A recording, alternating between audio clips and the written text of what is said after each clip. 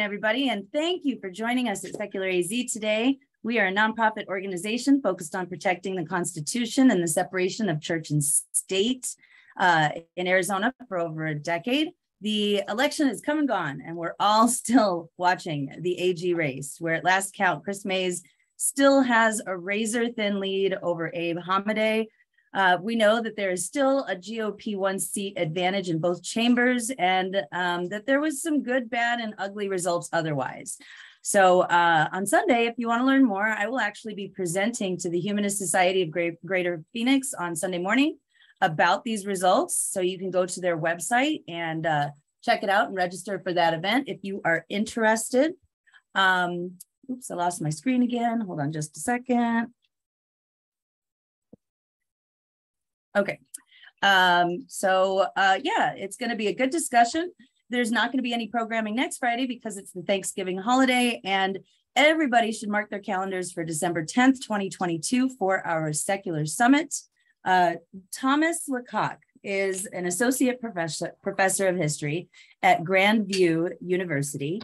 He has a PhD in pre-modern European history, an MA in English with a focus on Anglo-Saxon and Anglo-Norman literature, and a BA in history with minors in philosophy and religion and English. He is a member of the French Humanities Research Group. Oh boy, I don't speak French. La Boutade. Anyway, I'll let you say that. And his research focuses on, oops, I'm missing a bit here, but he's written for the Washington Post, Foreign Policy, The Bulwark, and Religion Dispatches, among other publications. I'm so sorry for my crazy kind of introduction today. And I'm so glad that you're here. And is there anything from your bio that I should have added or that I overlooked? No, listen, that's great. This is kind of the weirdness of what I do now. I'm a medievalist by training who over the last 3 years basically just writes about American history. And that's kind of what we're gonna dive into today. That it's like things have been eventful over the last couple of years. Right. Just a scotch. Right. Well, that sounds like nice work if you can get it. So I'm going to go ahead and turn it over to you, Thomas, and thank you again for joining us today. Yeah, well, thank you so very much for having me. And good afternoon, everyone. Thanks for hopping online to join me for part of your Friday to talk about horrible things. And what a heck of a month it's been. To those of you who are in Arizona, I can only imagine the relief you feel at least some of the slate of Christian nationalist candidates being defeated. And for those of you elsewhere, I mean, fingers crossed your election results were better than Iowa's. So what I study is religious violence and apocalypticism. And I study it from kind of the Middle Ages to the modern day. And that's how I kind of fell into this topic. So how to put this in a way that is not deeply depressing. Crusading rhetoric never goes away. We really like the idea that at some point the Middle Ages ended and we all became enlightened and things are going better. And then you turn on the news or you listen to campaign ads or you follow anything that's happening in the contemporary GOP and you kind of know better. We really like to think that holy war is something that is desperately other. It's not something we do here. It's not a rhetoric that is ongoing and engaged. That's something from the past. That's foreign. That's old. That is that's a distant memory. It's medieval in not the sense of actually Middle Ages, but the way we use it as a way of describing something that is backwards in this pejorative sense. And unfortunately, as 2016 to 2020, and as the 22 midterms showed us yet again, crusading rhetoric and imagery is alive and well in the contemporary far right. That's because these ideas never really die. The language changes slightly, much less than we'd like, and keeps coming back over and over and over again. So today I want to talk about kind of the Crusades and contemporary far right politics together. So we're going to start by talking a little bit about the Crusades and QAnon. We're going to move on to Crusader imagery on rifles, and then we're going to look at a couple of military officers who happen to have engaged in the rhetoric and trappings of holy war since leaving office, and then end on the type of event that happened in 2021 and once again last week in Maricopa County, Jericho marches. And so just a little taste and flavor of kind of the genuine horror of the way holy war rhetoric keeps going. So since I'm a Crusade historian, let's start by talking about the Crusades. There's not really a great segue into beginning a discussion on actual holy wars. And the kinds of stuff that's happening right now are not crusades in the official sense. Papally sanctioned wars launched with the goal of taking and holding Jerusalem by a wide variety of routes that lasted from 1096 until 1798. Again, I know that we like the idea that the Crusades are this really distant thing, and they are, but only by about 200 years. The Crusades are launched by Pope Urban II at the Council of Clermont in 1095 in France, and they don't end until Napoleon Bonaparte conquers the Knights of Malta in 1798, officially ending the military mission of the Crusades. Despite the fact that they're over, the far right loves the concept and rhetoric and imagery of the Crusades, or at least the mythical idea of the Crusades, not the actual history, but the imagery of it. Templar memes, I'm sure at some point, if you've been on the internet, you've seen the image of Trump on a horse in Templar garb. And if you have not, then your eyes have been spared and you should not find this. You're happier than I am. This kind of imagery is very common. I've written about the love affair with the Templars elsewhere. Every good conspiracy theory in the West either comes down to Templar conspiracy theories at this point, and we'll come back to that. But the thing about the First Crusade is that there's the actual historical aspects, and then there are the bits and pieces that get drawn on that keep popping up. And I wanted to talk about one of them. So I know that the spring wasn't that long ago, but over the last at this point it feels like 6 years, time gets really weird because there's so many awful things in the news that my sense of when things happened has really broken down. So the spring doesn't feel like that long ago, but it actually was. The so-called People's Convoy, the anti-vaccine, anti-mask, anti-mandate group that was modeled loosely on the group that was occupying the Canadian capital of Ottawa, spent weeks circling the Beltway in DC from their base in Hagerstown, Maryland. And when they were getting ready to leave, one of the participants in Hagerstown gave a small speech that is actually worth listening to for a second. That's kind of Link of Crusades. And the sound isn't working from my screen, but if you want to put up the video version, that'd be great. Give a second, see if we can get to switch over.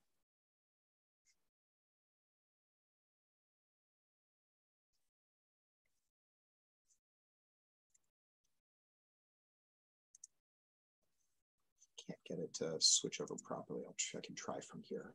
Oh, I'm sorry. I have it up, but it is not playing on mine either, of course. Yeah, that's okay. Well, here, we'll do the image and then I can read the text. So you see this gentleman in this garb is wearing Neo-Templar armor. It's completely homemade. There are no Knights Templar, despite what all the conspiracy theorists would love to tell you. The Knights Templar get disbanded. They're not real. When asked if this convoy was a crusade, since he is dressed in this kind of fake Crusader garb, what the man said was, "Is this a crusade? Yeah, I believe it's a people's crusade. Doesn't, it can be peaceful, but it's a crusade in the fact that people have to fight the evil in the world, man. And the evil is, well, you're heading down to the evil, and the world and the people have to band together and fight on the side of the Lord. God wills it." Now, other than the fact that it's a massive word salad, and I think that we can give it credit for being a massive word salad, there is an awful lot of imagery just in that little bit. The link between Crusader cosplay and white supremacist groups has been evident for quite a while. The use of Crusader imagery to support violent anti-Muslim, anti-Semitic, aggressively far-right ideas, the use of God wills it, Deus vult, the theoretical battle cry of the First Crusade, pops up in a lot of far-right spaces, and the idea that the idea that it's a peaceful crusade is ludicrous, but the idea that you have to fight the evil in the world, you have to band together and fight on the side of the Lord, is this idea that recurs over and over again. Now, this idea of a people's crusade is interesting. It's obviously not a crusade, right? The Pope is certainly not sanctioning anything like this. But the People's Crusade is not actually a crusade in a traditional sense. There is an event called the People's Crusade on the first half of the First Crusade. So the actual appeal happens outside of the Cathedral of Clermont in November 1095. It's made to bishops, abbots, secular lords. It's a very kind of official appeal to muster an army to go on an armed pilgrimage to take Jerusalem. Very quickly, the message jumps beyond that, right? This is the problem with ideas, that ideas like viruses spread well beyond their original confines and mutate as they go. So as my doctoral advisor, Jay Rubenstein, described it in his 2011 book, Armies of Heaven, in Northern Europe, and I quote, a violent, apocalyptic, somewhat acephalous movement rooted in the expectation of end times and of an imminent battle with Antichrist took root. And from there, other preachers, pilgrims, prophets, zealots, and crackpots delivered sermons infused with their own particular apocalyptic and feral sensibilities. And this is, for me, a part where the kind of a number of the weirdest iterations of the contemporary far right feel oddly connected. And for me, the part I always link to this is QAnon. This is the heart of QAnon. A weird, uncouth, seemingly funny at times group that is also an incredibly murderous, violent collection of ideologies with a desperately apocalyptic bent. So to spread their message, these groups that make up the People's Crusade drew on signs that may or may not have existed. It's conspiracy theory stuff. There are records in one of the German chronicles that a priest of honorable life named Sigarius witnessed two horsemen charging through the skies and for a long time doing battle against one another. Another priest claimed to have seen a sword of wondrous length that a whirlwind seemed to be waving about that flew off into the heavens.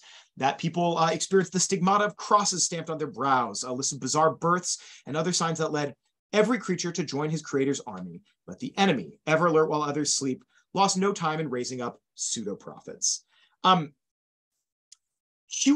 is a massive conspiracy theory, and it's a really bizarre conspiracy theory, and it's a conspiracy theory that falls into the idea of kind of a big tent where every other conspiracy theory can come home to roost and find its links into the core ideology, which is that the world is controlled by a cabal of Satan-worshipping pedophiles who are ritually torturing children to harvest a hormone from them to prolong their life.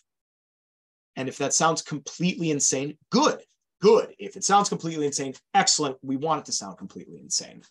They believe that this will all end in something called the Storm, where the military will round up the cabal and execute them on TV while people can watch and eat popcorn. This is all very surface level. QAnon, anyone who is wearing QAnon paraphernalia knows this part. It's not subtle at all.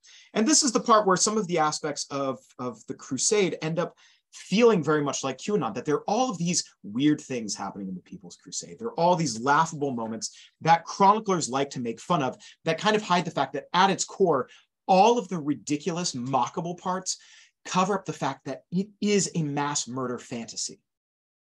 So one of the first Crusade chroniclers, a guy named Albert of Aachen, wrote of a gathering of people on foot who were stupid and insanely irresponsible, who claimed that a certain goose was inspired by the Holy Ghost and a she-goat filled no less with the same, and they had made these their leaders for this holy journey to Jerusalem.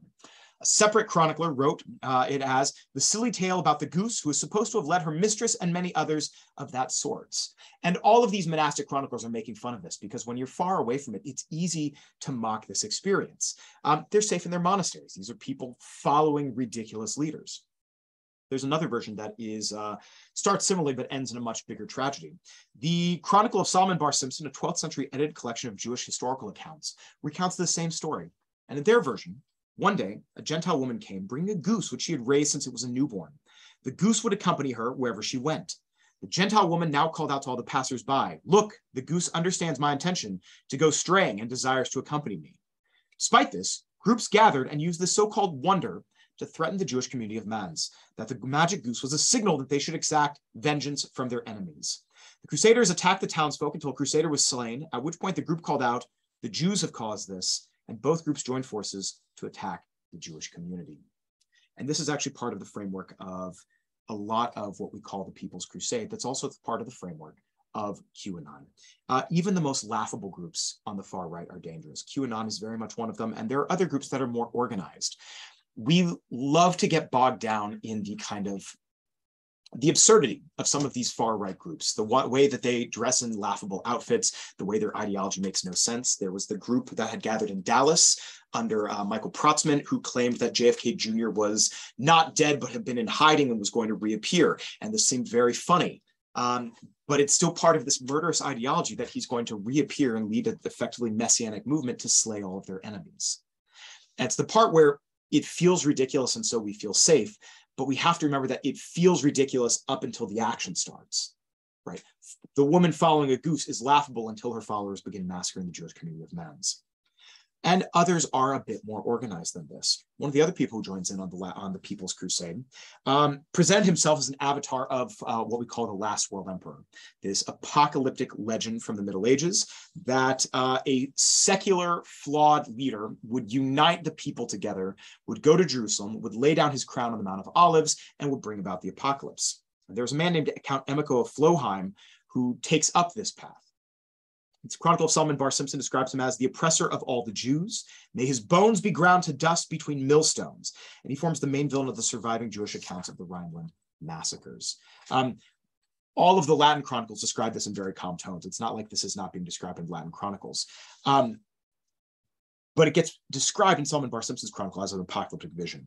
He was made leader of the hordes and concocted a tale that an apostle of the crucified one had come to him and made a sign on his flesh to inform him that when he arrived at Magna Graecae, Jesus himself would appear and place the kingly crown on his head, and Emico would vanquish his foes. The Crusaders, when they get to cities like Metz, and this is a painting made in the 19th century of the destruction of Metz, that the Crusaders said, look now, we're going a long way to seek out the profane shrine and to avenge ourselves on the Ishmaelites. We're here in our very midst are the Jews, they whose forefathers murdered and crucified him for no reason. Let us avenge ourselves on them and exterminate them from among the nations, leading to massacres in all of the cities they passed in. This kind of ideology doesn't disappear in the 11th century, obviously. The Rhineland pogroms during the First Crusade are often brought up as one of the kind of first major examples of pogroms in Western Europe, in Germany. And we know that this does not stop there. But this ideology is alive and well in the contemporary far right among groups who really do push an apocalyptic vision that includes the purification of this country. Andrew Torba, who's the founder of GAB, is the co-author of a book supporting Christian nationalism, including a chapter called The Eschatology of Victory. Eschatology is the study of the end times. So it's this triumphalist apocalyptic vision of how you will bring about Christian nationalism on this continent. He is a noted anti-Semite in great and violent detail, and we'll come back to that. Doug Mastriano paid him for consulting services, also used dog whistles throughout his campaign against his opponent, Josh Shapiro, who is Jewish. The apocalyptic rhetoric, the embracing of violence, these themes will carry through. So let's move away from this and let's talk about a tangible object. This is the Spikes Tacticals Crusader rifle. It's a pretty famous gun at this point. Donald Trump Jr. has his own personal version of this that's tricked out to add a helmet motif on it, and he has magazines with images of Hillary Clinton behind bars because these are just charming people with charming worldviews. The Crusader rifle is one of the least subtle possible instances of taking Crusader ideology and putting onto a weapon like this. The website for Spikes Tactical describes the gun in this way.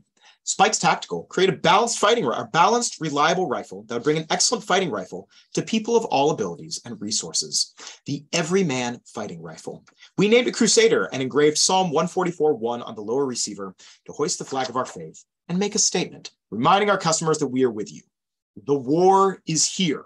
We have a duty to defend our homeland and our way of life. And there are just so many red flags in that brief paragraph. It's horrifying. 144:1 reads, praise be to the Lord, my rock, who trains my hands for war, my fingers for battle. He is my loving God and my fortress, my stronghold and my deliverer, my shield in whom I take refuge, who subdues people under me. Right? The war is here. Wow, that's a heck of a statement to be putting on a gun that you're trying to sell to civilians. We have a duty to defend our homeland and our way of life is very much a series of, I mean, they're not even dog whistles at this point. This is shouting them through a bullhorn, and then using this biblical passage, which is a war psalm, is really putting in a very specific kind of rhetoric. The gun itself goes beyond just this, though, and has a couple of rhetorical flourishes on it. It's the Crusader, so it has an engraved Templar shield on it. And then it has three settings, in English on one side, in Latin on the other, which are safety, single fire, and semi-automatic, with the names Pax Pacis, peace, Bellum, war, and Deus Vult, God wills it, for semi-automatic, which is, again, the first Crusade battle cry that is very popular with the far right.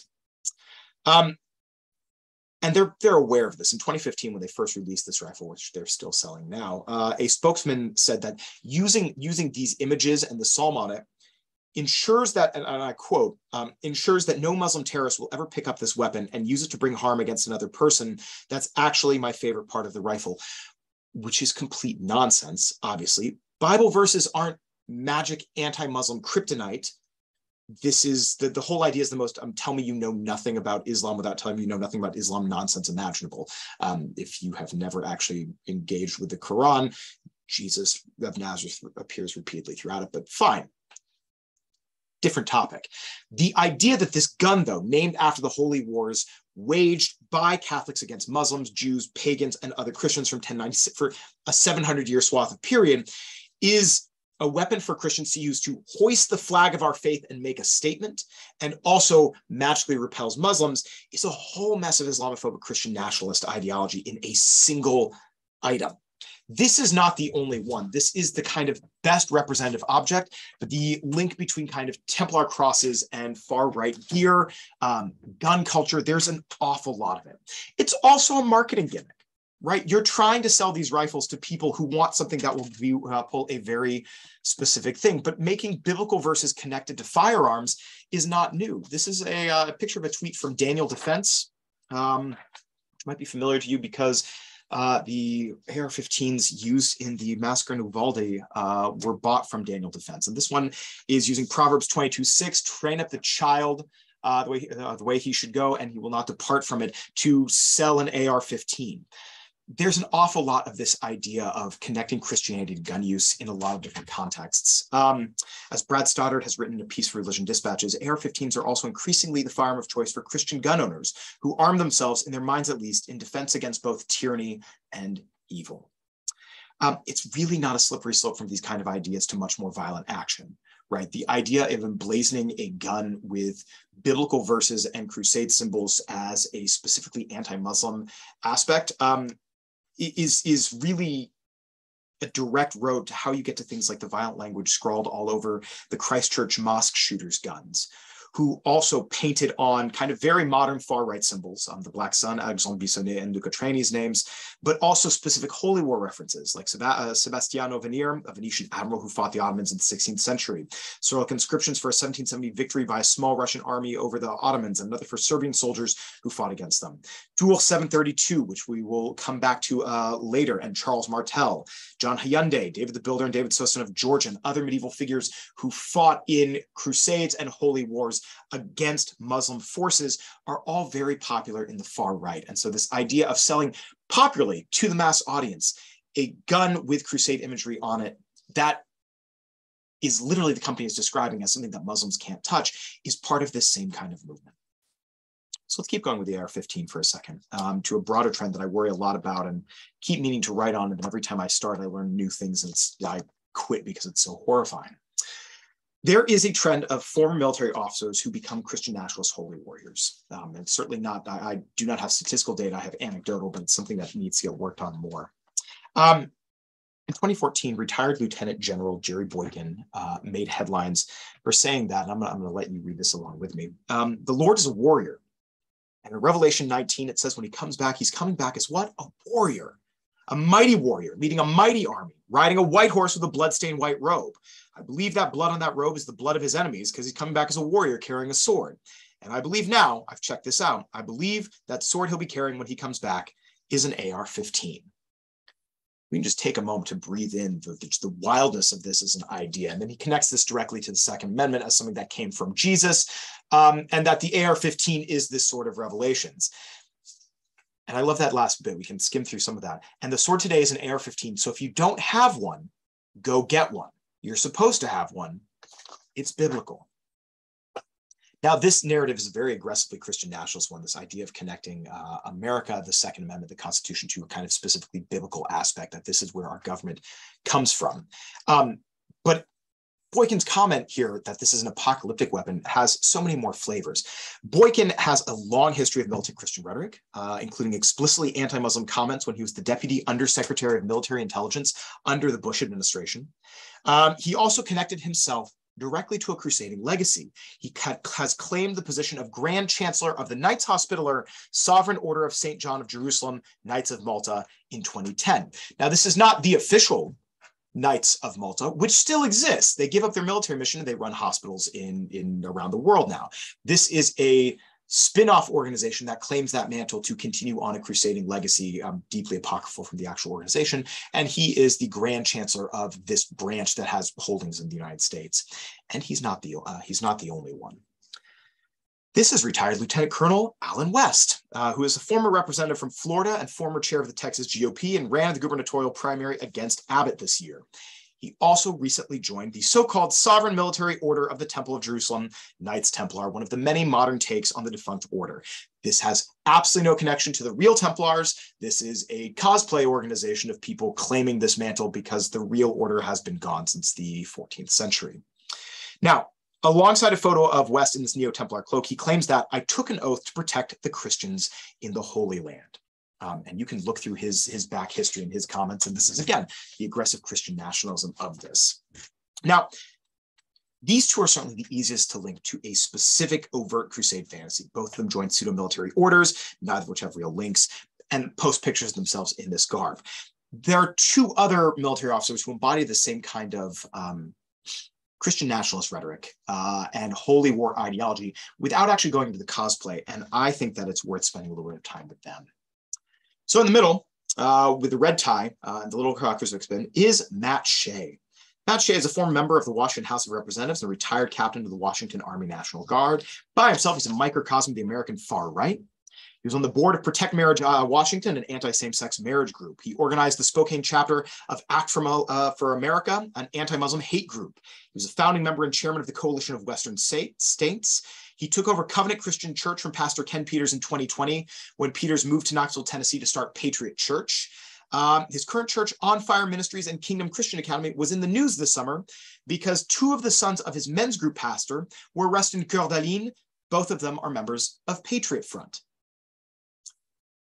That by itself would be enough to make him interesting. But then there's the official investigative report from the Washington House of Representatives issued on December 1st, 2019, that found that Shea had participated in multiple acts of domestic terrorism against the United States. This is participating in, organizing, planning, and promoting a series of right-wing occupations of federal land, the 2014 Bundy standoff in Nevada, the 2015 standoff in Priest River, Idaho, and the 2016 seizure of the Malheur National Wildlife Refuge in Oregon. And all of this is just to say that he is complicated before we get to the holy war rhetoric. Because in October 2018, Shea acknowledged that he had written and distributed a 4-page long manifesto entitled Biblical Basis for War, with strategies for a holy war army to use.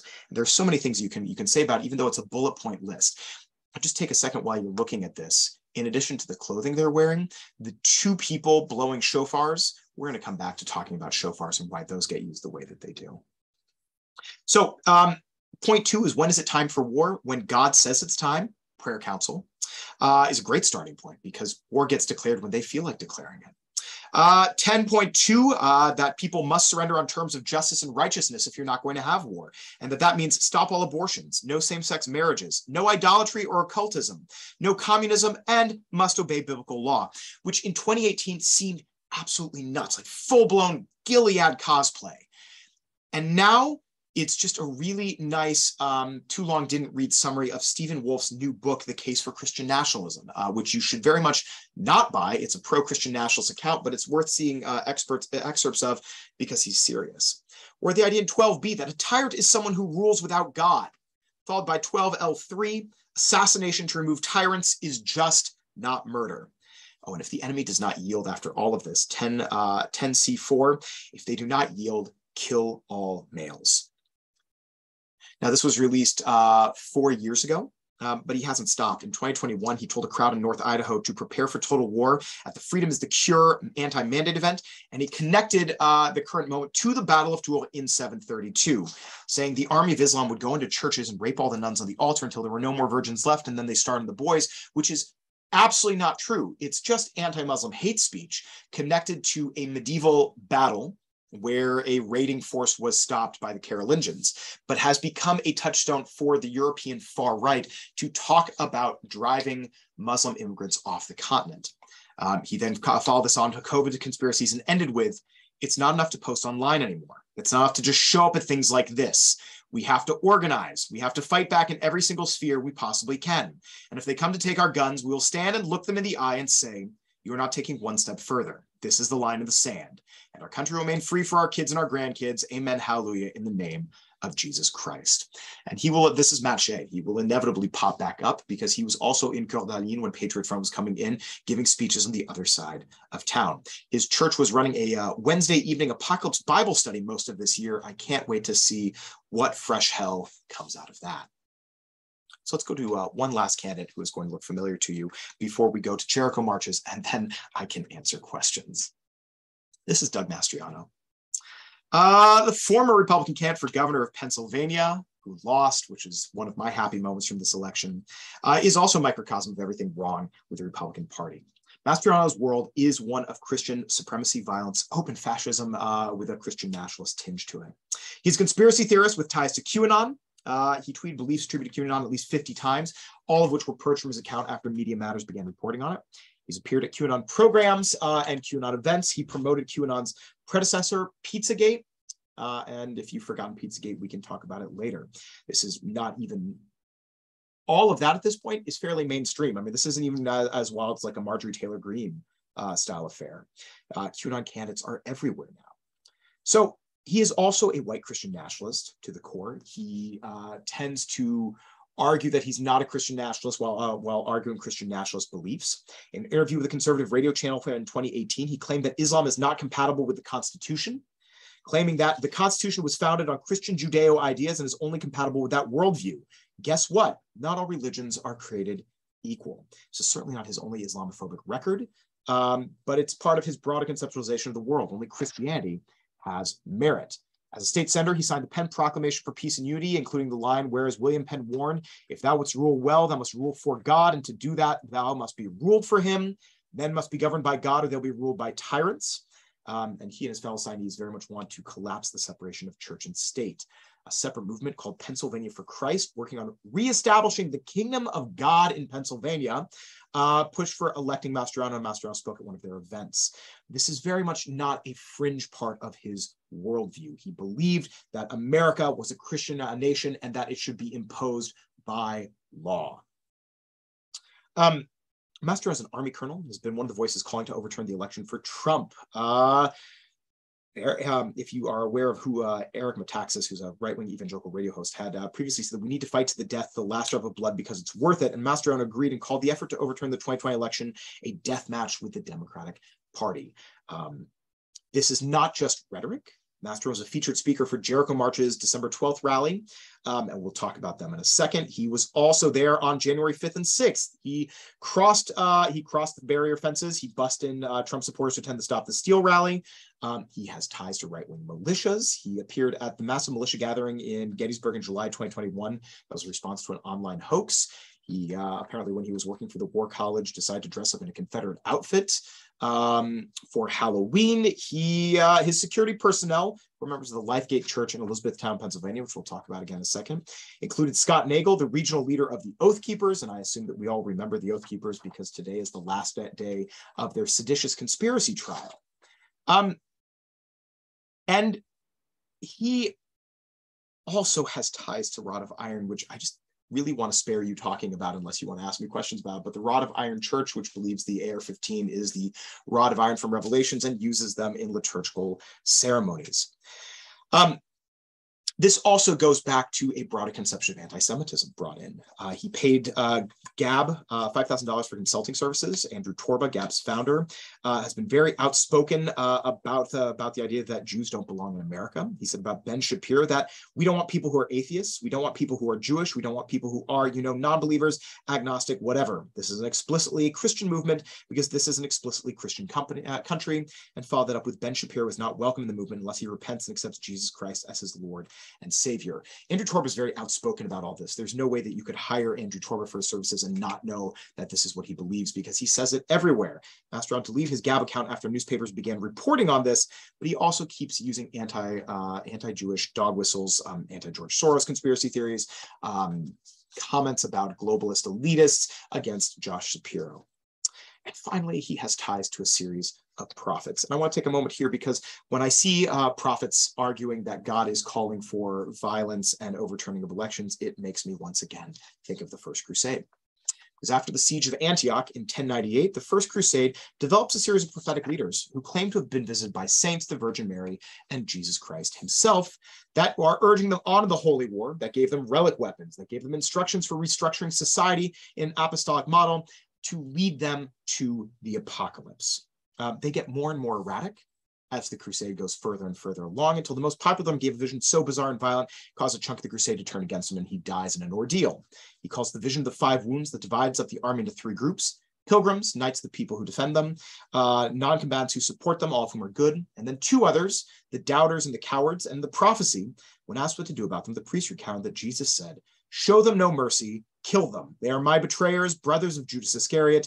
Give their worldly goods to the first rank proportionate to their need, and by this act you will find the right way which you have so far circumvented. Just as other revelations came to pass as predicted, so shall these." The bloody purge doesn't happen when you advocate killing the people with all the swords. The people with all the swords ignore you. But the idea of prophets urging violent action is unfortunately very real. The idea of prophetic figures urging Christian nationalism and the overturning of the election has been all over the far right. Many of them connected to New Apostolic Reformation, and we could talk about that at length. So journalist Christopher Mathias wrote about the Mastriano campaign and the prophets associated with it for HuffPo at the beginning of this month.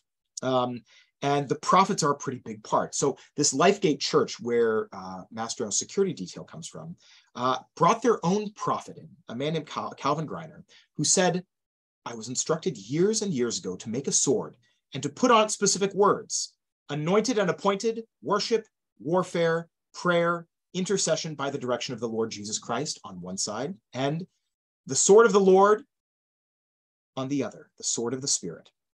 And Greiner claimed that this sword was in Doug Mastriano's office in the State House for 225 days, and he was told by God to take it to Philadelphia to be blessed. And then God said, "After Philly, this must go to DC. This must go to my capital in DC from Harrisburg."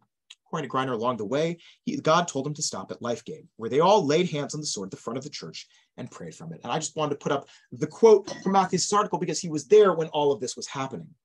"O Lord and Heavenly Father, we thank you and pray to you that you gave us this sword to bind the powers of Satan and cast it out. As the sword moves to Washington, I pray by the power of the Holy Spirit, you'll send your angels in and around that building, Lord, and you will touch the mighty angel of God and find the power of Satan in Washington and run him out of town, Lord." And then the people, they claimed out, "So let God arise, let his enemies scatter, let those who hate God flee right now." And then the pastor takes the microphone and says, "We welcome you all to Lifegate, the church in the country that's trying to affect the country. We truly believe that God has called the church to be more than a house of offerings, a house of sermons, a house of hymnals. This will be a house of activating people to be engaged in the world we live in. How many of you look forward to the return of Christ? That's coming, but you've got work to do until then." So again, the idea that Satan is occupying Washington, coming to the 2022 midterms, which means that the Democrats are the servants of Satan. There's the idea that God will help scatter his enemies in a spiritual warfare sermon that's being prayed over this sword. There's the idea that the church must influence politics in the kind of language that's been used by Christian nationalist organizations around the country, and an apocalyptic endpoint. How many of you look forward to the return of Christ? That's coming, but you've got work to do to bring it about. And what makes it even weirder is this is not the first sword that he'd been given. In April, at a QAnon-affiliated event, the organizer gave him what she called the Sword of David, saying, "You've been fighting for our country and you're fighting for our religious rights in Christ Jesus." Handed him a sword that is a kind of badly made broadsword that you could buy, like a mall outlet sword. And he picked it up and said, "Where's Goliath?" All of this is without even mentioning Reawaken America, which I'm going to continue not do so because it needs its own separate talk. But this slide on the left is from its iteration in Mannheim, Pennsylvania, saying that the angel of death is coming for them all by year end. And if you recognize any of those pictures, well, you can be concerned enough by whose faces are up there. So let's end on Jericho marches, because they also timed all of this because Arizona got their own taste of it recently enough. A Jericho march is used off and on for the last few decades by Christian groups protesting in support of social and political goals. Sometimes these cases come on both sides of the spectrum. In 1990, there were Jericho marches for racial reconciliation. 2020, Jericho march in Texas following the killing of George Floyd. sometimes conservative. There are a ton of anti-abortion Jericho marches. But the inspiration is the destruction of Jericho in Joshua 6:1-25, when Israelite warriors marched around the city 7 times as shofars were blown and the Ark of the Covenant was carried in procession. So when a church announces what's called a Jericho march, you picture people, praying, walking around a building, trumpets blasting, maybe not a gospel song, because that's what we like to focus on, the idea of marching in hopes of a miracle. What people seem to forget is what happens after this. So from Joshua 6:20-21, when the trumpet sounded, the army shouted, and at the sound of the trumpet, when the men gave a loud shout, the wall collapsed. And so everyone charged straight in, and they took the city. They devoted the city to the Lord and destroyed with the sword every living thing in it, men and women, young and old, cattle, sheep, and donkeys. And every time you see people wandering around, evangelical Christians wandering around with shofars like this, that is what they're representing. And I think that it's really important that we focus on the fact that they know what they're doing, and we need to catch up with where they are. Doug Mastriano, when he announced his gubernatorial campaign, had a man there in a towel blowing a shofar as he announced his gubernatorial campaign. So in late 2020, the name Jericho March was adopted and claimed as an unregistered trademark by a new pro-Trump group, Jericho March. This is for their December 12th rally, and then again they showed up again on January 5th. The organizers were Robert Weaver, a one-time Trump administration nominee for Director of Indian Health Services, and Irina Grosu, who was an appointee in communications. They, in the November 25th, 2020 press release, they said, "Just as the Israelites circled the walls of Jericho until the walls fell, so we use peaceful means of protest until truth, transparency, and justice prevail," stated Weaver. "It is time for the people of God to activate in unprecedented ways. We have stayed silent for too long, but now the church is rising up. Our God is mightier than any earthly power, and he can restore truth and justice," said Grosu. They also wrote that the Jericho March is biblically focused on Joshua 6. Jericho was a city of false gods and corruption. Just as Joshua was instructed to march around the walls of Jericho 7 times, Jericho marchers pray, fast, and march at a specific place and time until darkness is exposed and the walls of corruption fall down. And I think it's really important to pay attention to this rhetoric, because when people use this name, they know what they're referencing. And I think that we spend a lot of time thinking that the people who have these ideas are ignorant and are misinterpreting the Bible. And actually, they know what they're doing. This is very specific. They know what verse they're playing around with. Now, they were active in the weeks between the 2020 election and the insurrection, most prominently on December 12th, 2020, at the Let the Church Roar rally, which was Michael Flynn's first public appearance after his pardon by Trump. Flynn there said, "Don't get bent out of shape. There are still avenues. We're fighting with faith, and we're fighting with courage." The rally featured the blowing of shofars, comparisons to the last days, speakers who fell into the prophetic visionary category. One speaker from the stage said, "We are at war. This is our battle cry. We stand for freedom. We stand for God. We stand for country. We stand for Trump." 3 weeks later, they returned to Washington, calling on patriots, people of faith, and all those who want to take back America's to blow shofars while marching around the Supreme Court building 7 times at noon on Tuesday, January 5th, and then the Capitol 7 times at noon on Wednesday, January 6th. And after reenacting the book of Joshua, when the walls of the Capitol didn't come down, Trump's supporters decided to go over them instead, carrying the biblical passage to their logical and theological conclusion by storming Congress. Now, the actual organization collapsed after that. They locked it down. They released 2 statements saying that the group had a history of totally peaceful marches for election integrity. That's aim was a peaceful prayer march where people of Judeo-Christian faith pray together, sing songs, and blow shofars. That ideology spread. This spring, the Freedom Convoy in Ottawa had their own Jericho marches around the Canadian Parliament, singing hymns, reciting the Lord's Prayer, blowing shofars, and engaging in spiritual warfare sermons, people speaking in tongues, praying for healing from vaccines, and to summon the Lord of Heaven's armies. And it carried on into the present. And we don't need the sound on this one. But on November 12th, Wendy Rogers got together a small group of people outside one of the ballot counting centers in Maricopa County, and they engaged in a Jericho march, circling the building 7 times while praying and blowing on shofars. Very clearly, knowledgeably doing what they're doing. And this is images of them with the various flags and various far-right groups joining into it as they go.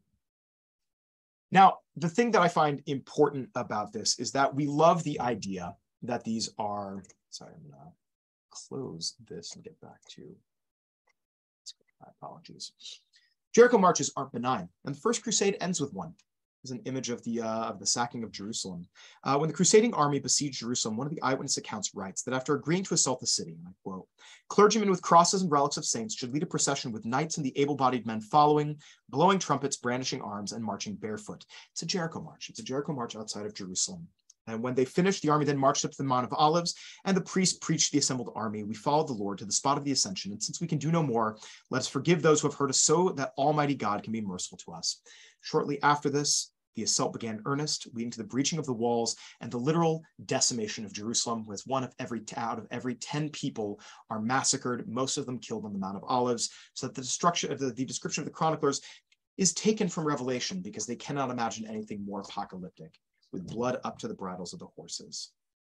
So listen, this is just a taste of kind of parallels in imagery and a little bit of look into how I started writing about the contemporary far right in this country. But I hope, more than anything, it's a little window into the fact that none of the rhetoric of religious violence and apocalypticism in our country is new, which is unfortunate. It's not a weird blip in American consciousness. It's not an aberration. We're not in this magical moment in American history where all of these people are coming out from out of their caves to harass us. This is a feature of imperial Christianity with deep roots and a recurring rhythm. And that should worry us because it means electoral defeats aren't going to stop it. We can't talk our way out of it. We can't reason our way out of it. This is something that exists and keeps popping up through the centuries. But it also means, because I think it's always important to end on a note of hope, that we've seen it fail before and it will fail again. We just have to keep doing the work to make sure that it does. Thank you. Thank you so much. Boy, I'm going to go ahead and start off with what Kirk Alexander said, because this is how it always goes on Fridays. He says, "I will now be drinking heavily for the rest of the day, but after that, is there any way to constructively engage with these people?" This is a question that comes up a lot, and I'm kind of convinced that the answer is no, but I would love to hear your thoughts on that, Dr. Lecaque. So I don't have a good answer for how we as random strangers can engage people who are deep in this movement constructively on this, because I think the appeals have to come from people who have personal connections to them. And it's part of the unpleasant reason why you have to actually, at some point, if you fall into a position of privilege where you are not the one being directly threatened, engage in these conversations with family members, friends who have fallen into this kind of Christian nationalist trap. I think more importantly, learning enough that you can construct reasonable arguments against these kinds of ideologies, point out the historic roots, point out the actions, and really the way this kind of rhetoric and imagery is problematic is not about swaying the extremists. It's about showcasing to all of the bystanders who don't know the roots of this, who don't know the problems of this rhetoric and this imagery, who don't think about the idea of what America as a Christian nation means to people who are not Christian. You can sway the crowd around them, right? This is the principle of engaging with people on social media. By and large, it is not a good venue for arguing with people in constructive ways because it always ends up in a fight. But you are leaving a record and trail for the people who are stumbling across these conversations to get a different viewpoint, to not just have this one record of presenting the world and the nation and history and religion, to just offer these alternative views to hopefully put some cracks in and see what can grow from them. Well, and it makes me think of, as many people here know, I myself was a state Senate candidate. It didn't quite go the way that I wanted. I'm in a purple district. But I was speaking with a woman who was a poll watcher at the Deer Valley Airport, and just trying to engage with her and trying even to find common ground. But there were a few things that she said to me that, I don't know if we can do this with these people. So I appreciate what you said, because, she said, "I'm not worried about climate change because God has a plan." She said, I asked her about the fact that, the people that she was supporting had no exemptions in cases of rape and incest for abortion. And she said that a rape victim should feel blessed if they got pregnant. And, when I pointed out some of the things that she said were important to her, that her opponents, or that the people that she was supporting actually were, didn't support those things, she basically just said, well, I'll have to do my research because that's not what they told me. And by they, I think she means, you know, the GOP or the people in her party at her precinct meeting or her legislative district meetings, whatever.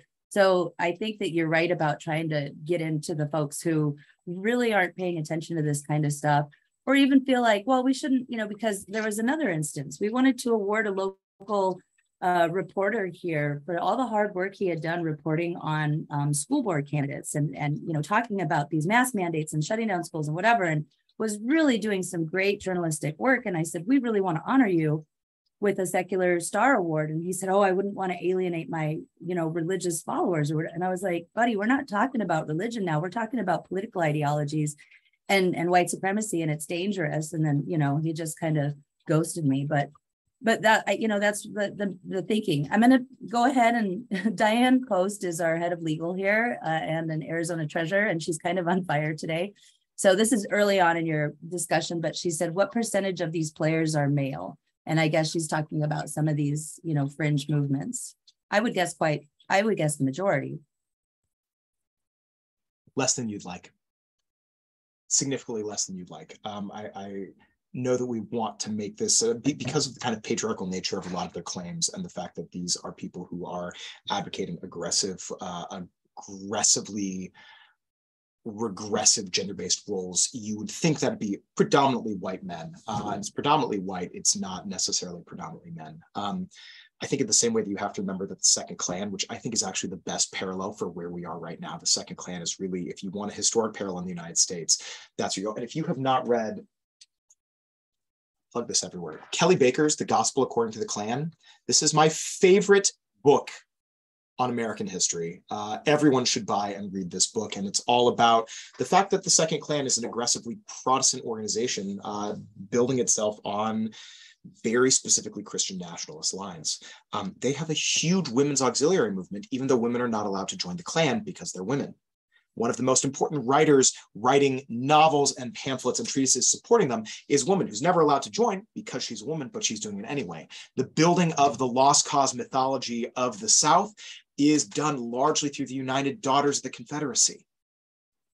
And there is a widespread movement of women supporting these ideas, even though most of them don't become the candidates themselves. Though I say that, Carrie Lake. We sure dodged a bullet there. So there's that. I mean, we can at least celebrate the veto power that she's going to have, because what we've seen, especially with with Governor Ducey, is the extremist behavior has really exploded at the state capitol. And so at the very least, hopefully, when they start writing these bills, and I haven't gotten word on any bills coming out yet, but when they do, hopefully they'll consider the fact that this time you're not going to have a governor who is going to sign off on everything that you do. And that's our great hope. And we have election integrity with the Secretary of State win as well. So Diane has another question. Earlier you referred to the goose, and she wants to know if that has to do with Mother Goose. No, though that would have been fun. I do enjoy ruining a good fairy tale as much as the next person. No, that one, as far as I can tell, is unconnected to that. It's a story that when you encounter it in the Latin Chronicles is really attempting to convince you like these people are all idiots. Like, look at how stupid these people are. They're following a woman who's following a goose. That's so stupid. And then you read in the Jewish accounts, like, yeah, they were following a goose, and then they broke down the walls and began burning the synagogue. No laughing matter. Yeah. No laughing matter. Yeah. Right.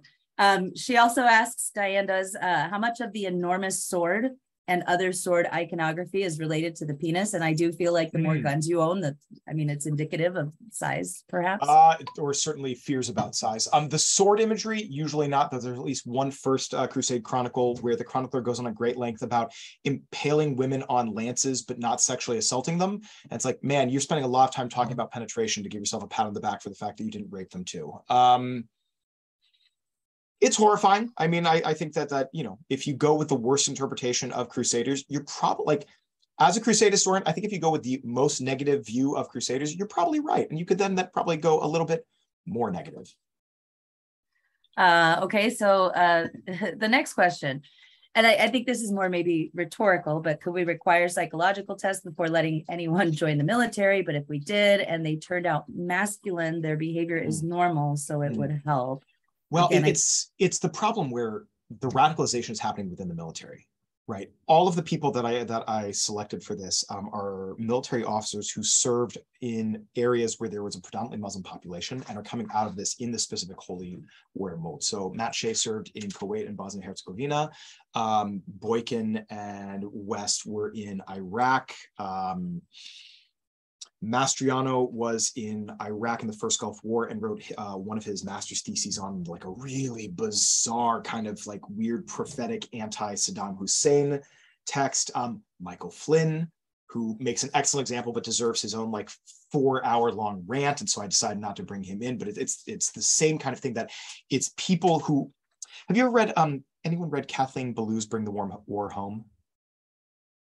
It's a brilliant book on how coming out of Vietnam in the 80s and 90s, you get people coming and bringing what's going on in Vietnam and kind of anti-government activity as a result of that war home to build right-wing militia groups.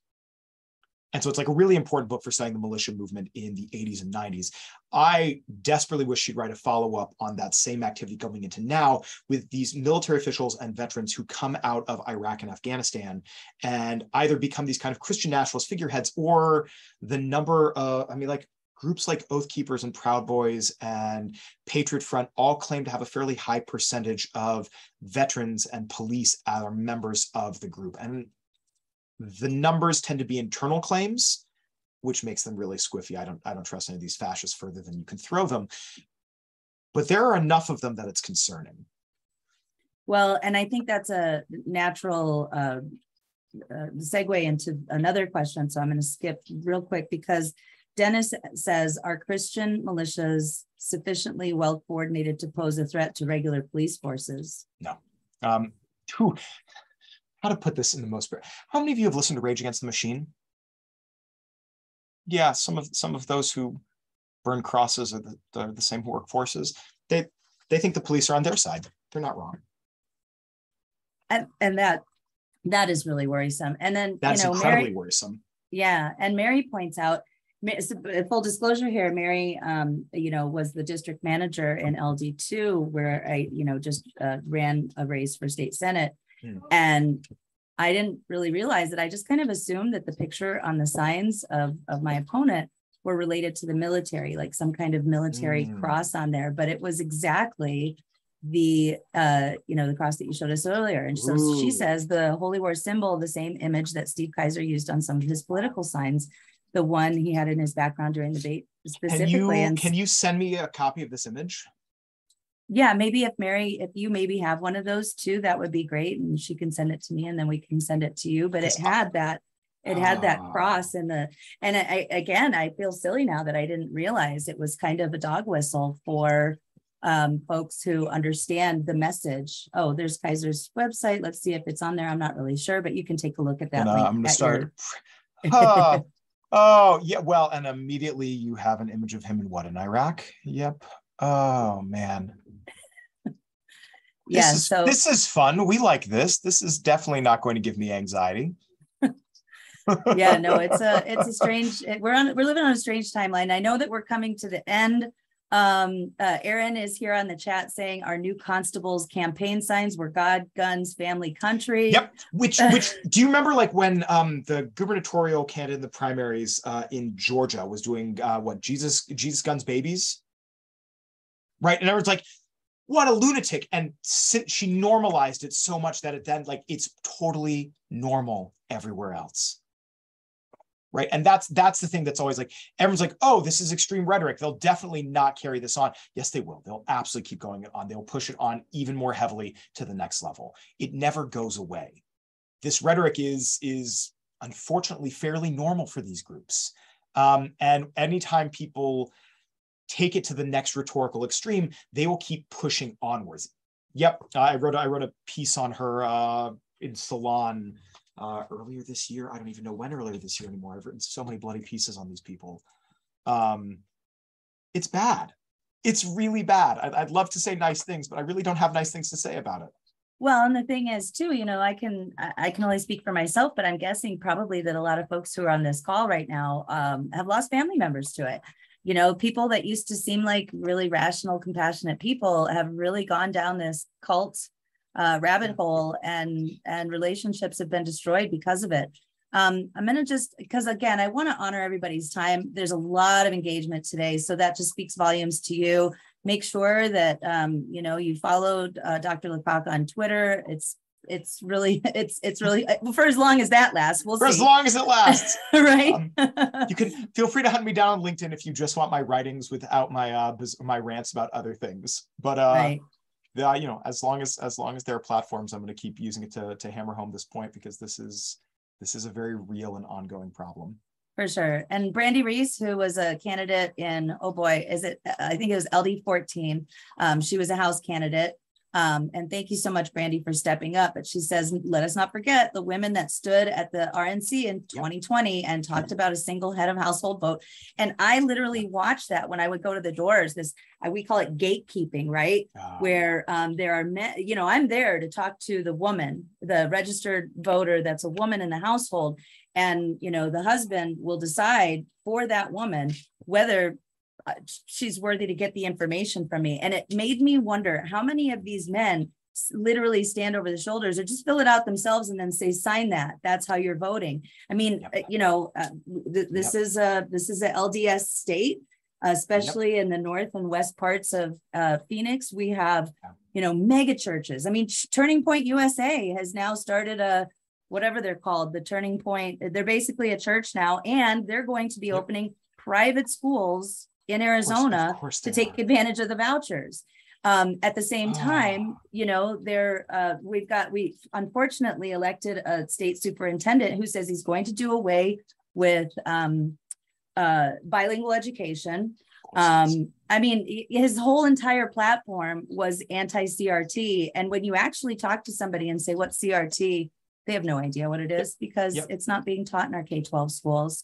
No, it's being taught at graduate schools and law schools, but heaven forbid you actually have that conversation. Exactly. Yeah. So let's see. Is there anything else? Okay. People are sharing some great stuff. That podcast episode on the BBC about the Knight Templars, that link is in there. So make sure. Brandy, yes, this is phenomenal. Thank you so much, Dr. Lecaque. I don't want to take up any more time because I know everybody's got a limited schedule. So, but I would like to at least give people some hope. And despite the outcome of my race, we are going to continue this work, because now, from now until 2024, we are going to hold these people's feet to the fire. We really are the only voice in Arizona that speaks against separation of church and state at the Capitol. We mobilize our members.